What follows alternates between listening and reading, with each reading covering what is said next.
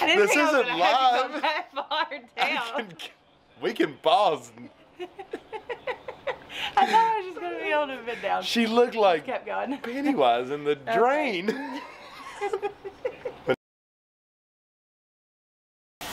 Hey y'all, welcome to Stivers Homestead. I'm Zach. And I'm Jen. And Jen's already getting into this bad boy right now. So today we are making elderberry syrup. We are.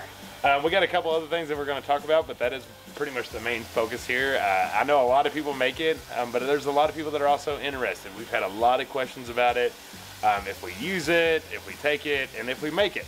So Jen is going to show that because the answer to all that is yes. Yeah. I usually don't make it, but this year I was like, you know what, I'm making my own. Yeah.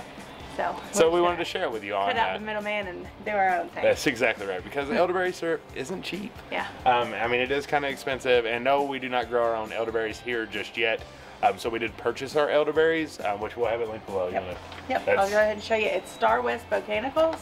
It's off Amazon. It's a pretty tried and true, trusted brand by a lot of people that you'll see that make elderberry syrup. This is a good one. It's all organic, and it's 1 pound, which is 3 cups. So. And that makes a lot. What you're about to see here. And this is what it looks like. Yep. So let's get right into this thing, because Jen's already got the water rolling. So like I said, I got my elderberries off Amazon. If you have fresh elderberries, even better. But if you don't, you can get them off Amazon. They're all organic, they're good, they're already dried. So we don't have to worry about doing any of that process. They are ready to go. Also, if you don't want to make elderberry syrup and you just want to make elderberry tea, you can get the same elderberries and do that, and it's a whole lot simpler.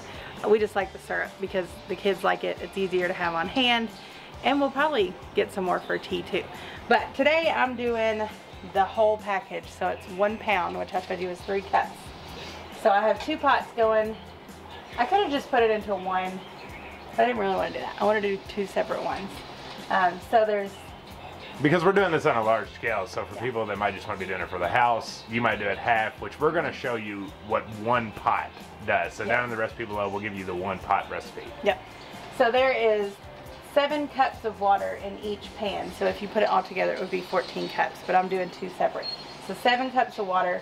My pans are not on. My water's not heating up. I'm going to put everything in, and then we're going to bring it to a boil. So I'm just going to half this. It's 3 cups of elderberries. So you're going to do 1.5 in each. 1.5 cups. So dark. Squint them eyes in there. Actually, that's perfect. Perfect. Look at you. See, you've gotten so good at dashing. So good. That you just got this now. So the next thing you need is ginger, and you're going to want it grated. But we actually have fresh ginger, so we're going to grate it ourselves. If you have ground ginger, I'm sure that would probably work too. There you are. That's not creepy at all.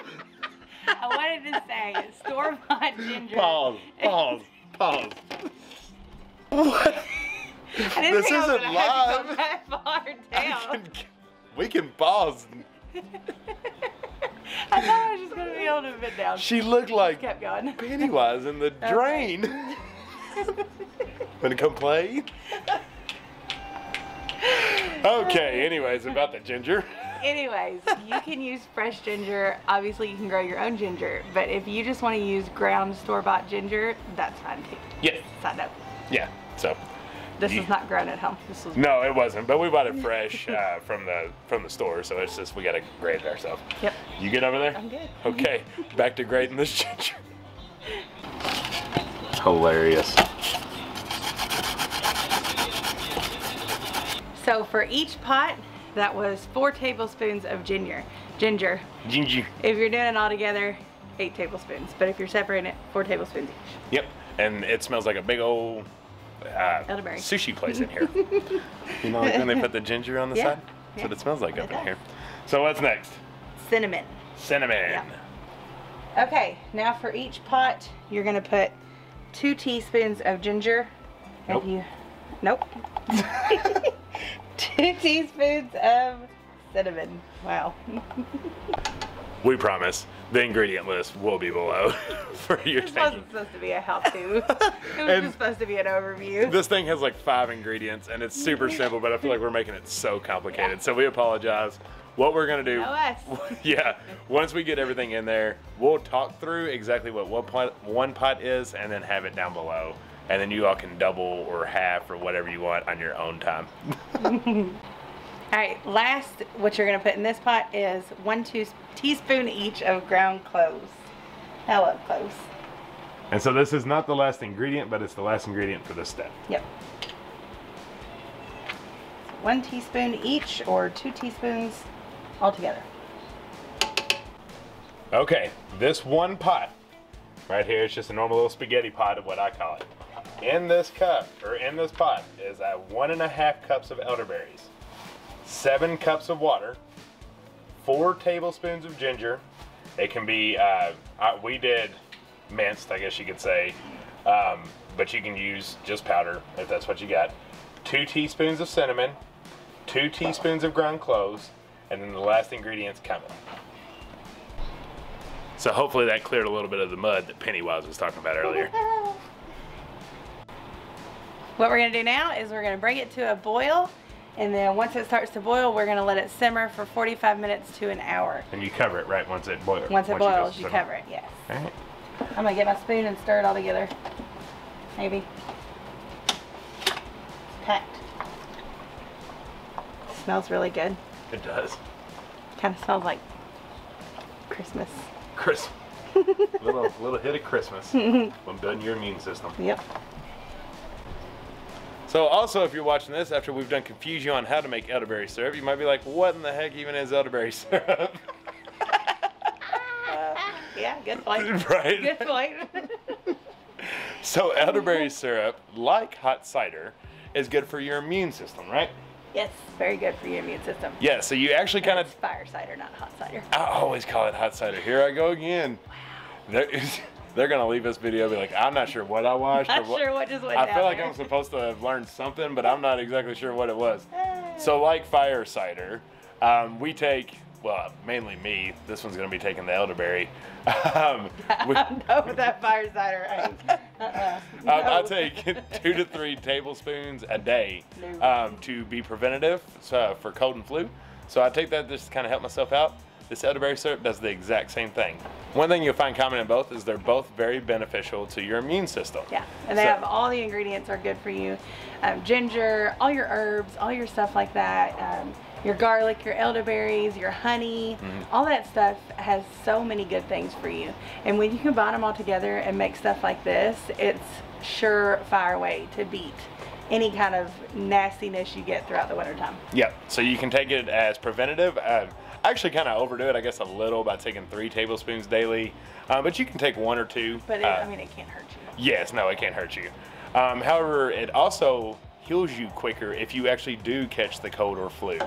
So you would just ump that up to maybe 3 tablespoons every 3 to 4 hours, just like you would normally take medicine, because that's what this is. It's a naturally healing product, and it's super simple. So for those of you that are like, after I just got done listening to that very confusing ingredient list, now you at least know what we're talking about. And he loves the fire cider. I do. Me and the kids do not. So this is going to be perfect for me and the kids. We don't have to drink that crazy stuff. I'll tell you what though, when I take that fire cider, it just, I am open. Now, if I was really sick, I would force myself to do it. However, I can't preventatively do it like he does. I just can't do it. I'll tell you one thing, it's better than taking some NyQuil. That's true. That's true. Better than cough syrup. That's right. And no telling what that actually has done to your body on top of trying to make you better, which it doesn't. Yeah. Just put you to sleep. Yeah. Anyways, that's for another day. All right, so we're going to bring this to a boil and let it simmer for 45 minutes. Yep. Okay. While we wait for the 45 minutes, we have 2 things that we can do, right? We can just cut right into it when it's done, or you all can enjoy a little bit of this time with us as well. It won't take 45 minutes. It will not, we promise. But we wanted to do a little get to know you thing. We haven't done this probably since about last winter. Yeah. Because that's when things get a little bit slower and you have time to think about it. Well, Nathan over at Samson Farms, and then also Overlook Valley Homestead tagged us in it, and I apologize if there's some others that tagged us and we didn't catch. But they came up with 10 questions they wanted homesteaders to answer, and so we looked them over and we thought it would be something that you all, the viewer, would actually probably enjoy learning about it. Yeah, because kind of the answers to the questions we talk about a lot on our lives, but not in videos. So for those that don't catch lives, maybe it'll open up a few answers for y'all. But it was a great collab idea, thought of by Nathan, and we'll put both their links in the description. But we'll get right into it and not be long-winded. Let's do it. Fingers crossed. There's some good questions in here that I could really roll deep on. You got this. Number 1, what got you into homesteading? Take it away. That'd be me.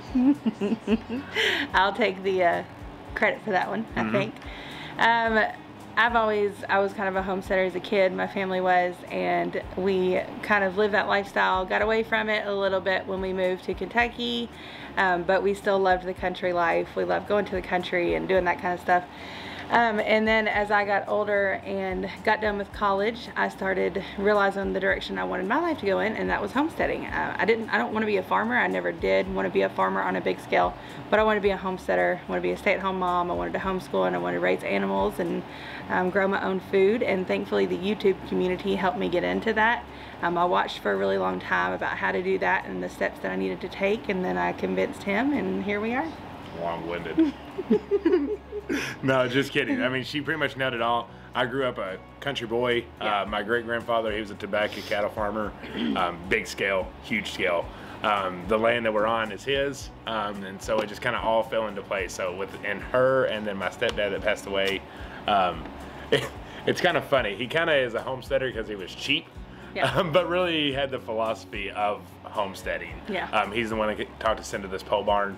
And really sold us on it, and we love it. And you know, I thank a lot to him and to Jen and my great grandfather to be living this way. Yeah. And I just love it. We wanted freedom, basically. We didn't want to be a part of the regular world. We wanted to live our own lives and have freedom to do whatever we want to. And it's so funny. We always feel like we're different than others, like on everything. You know, like what we think is different than what everybody else thinks. But now that's turning. It feels like now we're the norm with all of you all that like and want to homestead as well. Yeah. You want to say hi real quick? Hi. Hi. All right. Question number 2. What is something we want to add to our homestead in 2020? So there's a bunch of things.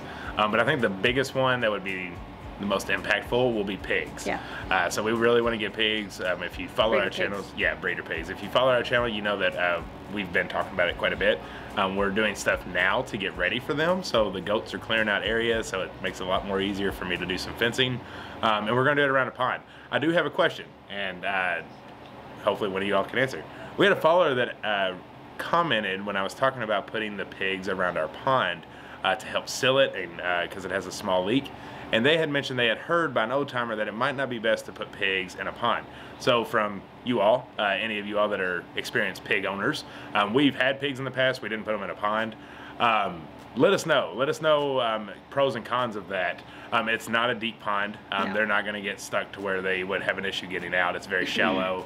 But our hope was that they would fix the leak. They would stomp it down, get all the unnecessary trees and stuff that are in there out, and then seal it for us. Yeah, and give them... And then have it as their, you know, water source. Yeah, water source where they can roll around, stay cool, and all that stuff in the summer. So if you're an experienced pig farmer, let us know.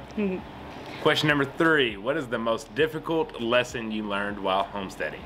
I think the most difficult thing is realizing that there's not enough hours in the day. We are both overachievers. When we want something done, we want it done then.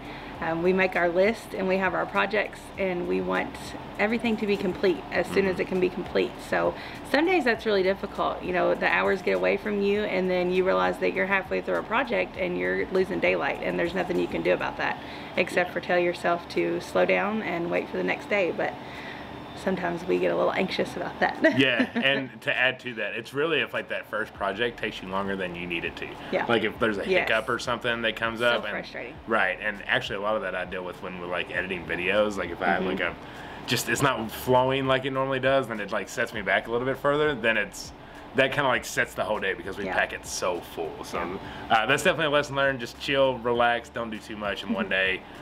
Make sure you have realistic goals. So that we're there now, but that was definitely something we had to learn the hard way at the beginning. You want to say hi? Okay, because we knew that we would break the rule and not be, or we would be long-winded, we're going to try to power through a couple real quick. So, what is the favorite chore on the homestead? Anything to do with the garden, 100%. I am a gardener. She has turned me into it. I absolutely love it. I don't mind if it's 100 degrees out there and I'm pulling weeds. I love getting in the dirt and doing all that good stuff. So that's my favorite chore. That's right. And the next one is what is your favorite thing to grow? My favorite thing to grow is my tea garden. All my herbs, all that kind of stuff. I love it. They're so beneficial. you know, it's not just good for you, but it's also fun to grow. They're easy to grow, and it's my favorite. Yep, and I would say for me, I think because it's more of a test and difficult would be peppers. I love growing peppers just because it's not the one thing that it seems that we can just grow easily. Yeah. So I love a challenge. What do you love most about the Homestead community? Everything. I think that's pretty simple. Just the fact that it's a community, because it is, and we're a part of something huge and a part of this gigantic family that we love so dearly. Absolutely. We are a family, and family makes everybody better, and so it's always great. When we did our event, I said it in my speech, you know, it's so great that I know I can pick up the phone, I can look at comments, I can ask you on these videos, and without hesitation, you all be there to help. We all know that we all need help in certain areas, and so we can all ask each other questions openly to build a better growth for everyone to have a more sustainable life. What is our favorite meal that we make? Chicken pot pie. Folk show. I love her chicken pot pie. It's so good. It's right up there. I mean, her and her chili. Oh, take all of that back. Zucchini bread. Yeah, there you I go. love her zucchini bread. Yeah. It is by far my favorite thing that she makes, but for like a dinner, chicken pot pie for sure. She has made videos on both of those if you're interested. Yeah. It's in her cooking recipe playlist, but they're fantastic. Thank you. What is our favorite holiday? Christmas. We love Christmas. And we're not going to get into a rant about it, but it wouldn't be a rant anyways. Well, it's kind of a soapbox. We really enjoy the holiday season, like to the max that we possibly can. And I think I don't know, it's just special to us. And we do fall into the commercialized aspect of it, but I don't think that's a negative thing. But we know the reason is always in this house. The kids know. You can ask them right now what's the true meaning of Christmas, and they're going to say the birth of Jesus Christ. They're not going to say presents or Santa Claus. Right. They always know it. And so, sorry, I didn't mean to interrupt you. Go ahead. But we do love seeing their faces light up on Christmas morning. We do everything that we can to give them a good Christmas, and we know that that doesn't have to be presents. If it were the other way around, then they would be happy with anything or nothing at all. But we do enjoy that aspect of it, and I don't think that's a negative thing. It's kind of been tossed around here lately, but we do know the true meaning of Christmas. You can support and enjoy Christmas and know the true reason and always live by that true reason, but to me the commercial part, it's a mix, right? So we don't go into buying on, you know, maxing out credit cards and doing all this crazy stuff. That's the part that has a lot of the negative outlook. When I think about the commercial part, I think about family getting together. I think about our kids' eyes lighting up and excitement, because they don't get gifts throughout the whole year. We don't buy them whatever they want, whatever they want. Christmas. Right, birthdays and Christmas. That's when they know they're going to get a little something. And we work hard to make sure that we have something for them. Yes, we do. So I think of love. I think of family. I think of memories. Those are the things that I think when I think of the commercial side of Christmas and why we support it and celebrate it. You know, we love it. We're always going to love it. Yeah. The true meaning is always going to be here. They'll always understand it, but we also love seeing our kids' face light up Christmas morning. We do. Because it lights us up. All right, we're off the soapbox. Sorry. Powering off these last two super fast. Yeah. Is your homestead where you intend to settle permanently, or are you looking to start over elsewhere? Nope. Next. Wait, which one? What? Is it permanent, or are we looking to start over somewhere? This is not permanent. No. This is not permanent. Yeah. We will eventually be somewhere else. Yep. Moving on. What homesteaders do you follow and enjoy learning from? So we watch a lot of people. I mean, there's so many. We're subscribed to probably 500 channels. So we just go through the subscription list and see one that, you know, is sparking our interest or something we're doing now that we want to learn from. But I would say some that we grab regularly is Jess and Mott, Roots and Refuge Farm. Luke and M.I. Gardner, just because he's a wealth of freaking knowledge. Yeah. I've learned so much just gardening from him. We also love Haas Tools in Baker's Creek. You know, we use a lot of their products. They also have a very good YouTube channels. But then just everyone, you know, we, like I said, it just depends on what's on the subscription list. We look more for the titles and what's actually the content rather than making sure that we're following friends, because we do follow them, but we have limited time. So we hit that subscription feed, find some stuff that's going on, usually something like we would normally do with YouTube. You search a problem, there it is. But thankfully, a lot of you all are going through the same stuff, so it's easy to find a video that's relative to what we need. That's right. And as far as the collaboration goes, I'm pretty sure we're like the last channel to do it. Are so we're just going to leave it open. You know, if you feel inclined and you want to do it, go for it. But that's how we do probably already have. That's how we do all collaborations. If we do one of these kind of things, we're not going to specifically tag most anyone. But if you watch our video and you're like, that was really cool, I want to do that too, say that we tagged you, that works for us, and do the video. So that's cool. You know, we don't think anything of copying or anything like that. So it's always an open invitation. That's right. All right, we still got some stuff to do on this elderberry syrup, so let's do it. I hope you all hung out with us the whole time. Hopefully. Yep. 45 minutes is up. Alarm's going off. All right, so what are you doing, babe? Okay, so time is up. We turned it off, and we're gonna remove it from the heat and let it cool. I'm gonna let it get just warm, and then we'll go from there. The reason we're doing this is because you're gonna put honey in it. If you put that honey in when it's too hot, you will ruin the honey and lose all the purposes that you're putting that in there for. So, yeah, we'll let it cool, and then go from there. Okay, they are off the heat and setting to cool. So like she said, not cold, not room temperature, just all the way to once it gets lukewarm, right? Yeah. And then we'll add the honey, so we'll see you here in just a second. All right, while that's cooling, what are we doing? Eating. Making cookies. Making cookies. All right, get them all in the pan there. It's midday, but why not? Why not? We finished school. Yeah, get them on there. Well, yeah, no, put it on the put it on the pan. You know how we do this thing. Let's do the last two. We get to eat some. Yeah, give them the last two. What do we always do with the last two? Eat them. Little treat, huh? So these might fit over there. Is it good? Mm-hmm. They're elf cookies. Elf cookies. All right. Elf cookies. I thought they Looks were. like Mommy Daddy get to eat one. Yay! Toss it. Let's see if I can catch it. And then look what came in the mail. Yeah, buddy. Oh, super excited. Yes. Huge. Y'all gonna pick out some seeds to grow in your garden? Yeah. Yeah? But I got in messed up with rain. Yeah, we'll make another one though. Well, it hit winter time, so that's probably lost. But we'll have another one. All right, so be ready for a video soon with the Stivers Homestead Spring Garden plans. Better believe it. Fire cider shot. You get so much used to it. Oh, there it is. There's the heat. It's so good, y'all.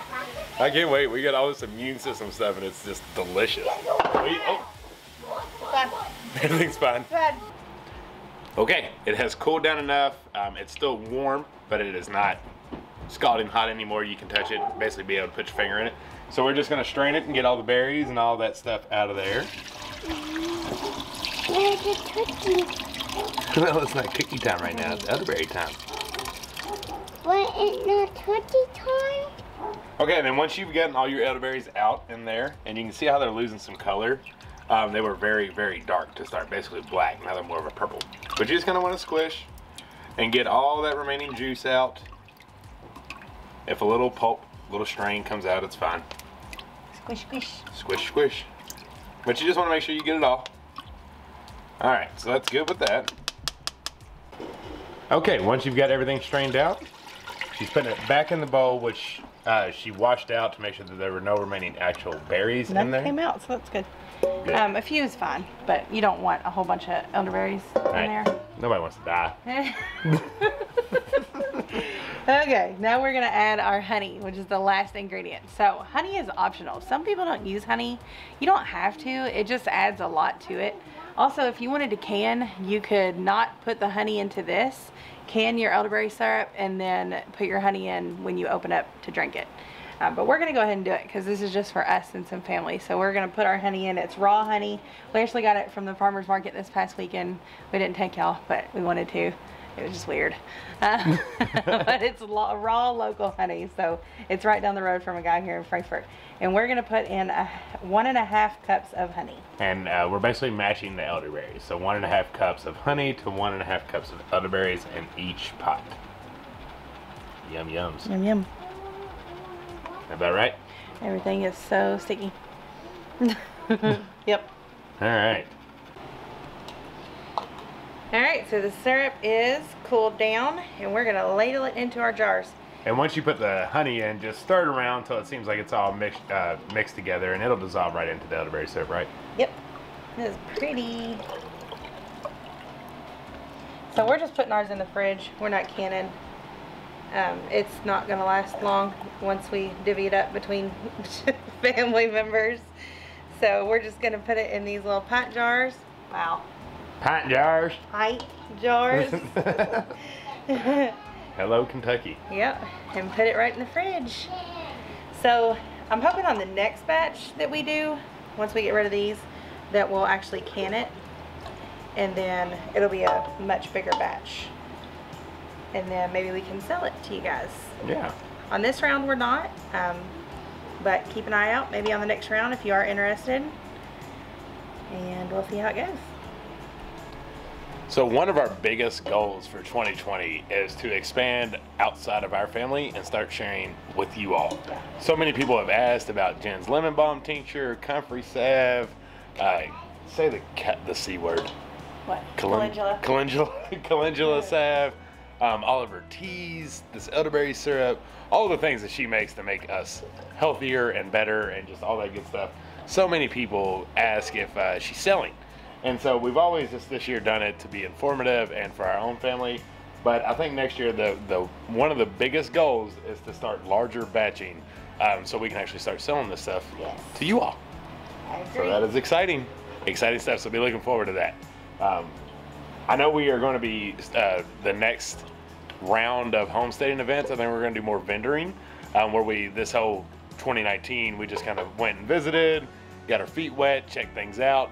So we'll probably be doing a lot of that, and then we'll also do some online sales stuff too. So just keep an eye out for that. All right, so that. Oh, I was about to. Sorry. My bad. That one pot made 4 pints, so that is awesome. Right. So the recipe that's going to be below will make 4 pints. Yep. So that's good to know. Cleans 4 jars. Oh yeah, because we were guessing. Yeah. I said 6. She actually said 4 for both. I said 3 or 4. Yeah, just for the record. Yeah. So that's pretty good. Canning queen over here. That's awesome. Yeah, that's really exciting. So it'll probably make another 4. Yeah. So get to cleaning, I guess. So there's 7 pints, and then it made an 8th that was a little bit smaller, and that's the one we're gonna drink out of. Yep. So now it's time to test it out, isn't it? That's right. You first? Yep. So last time we did this, it was quite the facial expressions. I don't think this one's gonna be near as bad because it's good.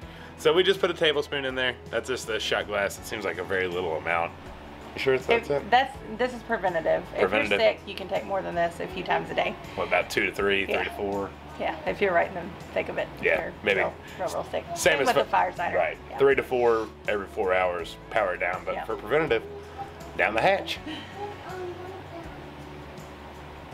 It's so sweet. I mean, you taste the honey, everything about it's just really delicious. The ginger, the cloves, all the stuff coming out. She will not be making a facial expression like the fire cider. I hope not. Oh, wow. It's really good. That is good. Yeah, it's delicious. It's like, I don't know what it's like, but it's like something. It almost tastes like coffee. Kind of. Sweet coffee. A little bitter. Yeah. That's good. I wish I could get the kids to try it, but honestly, every time they see me in the kitchen now, they're like, no. Mom's another science experiment. They would like it. They would really They like would. I'm going to see if I can get them to. Right. I want to do it quick. All right, you going to be awesome and try it out? Well, I'm going to take a little sip. Okay, take a little sip. See what you think. Mmm. You like it? Kinda. Well, can you finish it? For all your followers on YouTube. Go, go, go, go, go. I'm not going to. Go. What's taking so long? Down the hatch, brother. Oh, you're purple. You did it. Oh, you dribbled a little, but how was it? Good. I Good? don't want to. You don't want to? Why not? Big brother did it. You know what, Wyatt? That's going to help you not be sick. Okay. Yeah. Okay, so the verdict is it's delicious, it builds your immune system, and it keeps you healthy. So there's no wrong way to go here. Super Very easy. I used to think I couldn't do this kind of stuff. I thought that the ingredients were hard to get. You know, you had to go to like Whole Food stores and they're expensive and that kind of stuff. But the truth of it is, it's simple, it's easy, it does not take confidence. Anybody can do it. And it's just better. Do it for yourself instead of buying it. Do it at home. Right, and that's, you know, everything our channel is all about, is showing you that you can do that. Because we're just two simple old people doing these simple old things that seem far out of reach, but they're not. Yep. So that's our biggest key that we want you all to take away from this. You can do it. Elderberries, they're not incredibly cheap, but they're cheap. Yeah. You know, and you can get them. We got ours off Amazon. They're going to be linked below. And just make you a whole batch in bulk, and then you have it. There's your elderberry syrup for the year. Right.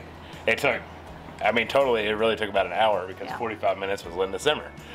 So it's very simple to do. Like I said, we are not selling this batch, just an FYI. We will make another batch at more of a bulk, and we will start selling some of that stuff out if you are interested, but you can make this to yourselves if you want. That's right. So we'll link the elderberries below. The only other thing you need is the cloves and ginger and stuff, cinnamon, all that's at your store. There it is, watch out. You got a joke. And then get you some local raw honey at your farmer's market or any place like that. Even if you go to Kroger or something, you can find local raw honey. Just look in the little sections that they showcase farmers near you and stuff like that. Yeah, here we have Kentucky Proud. I'm sure every state has something similar, little section in Kroger like that. But that's about it. I hope y'all also enjoyed the get to know us kind of stuff with us answering some questions. Hopefully it was entertaining and informative. And a little bit more insight than rather boring. So that's the fingers crossed at least. But you all are awesome. We love you all very much. And I think this is where we wrap it up. That's right. We love y'all. Until the next one. Bye. Bye.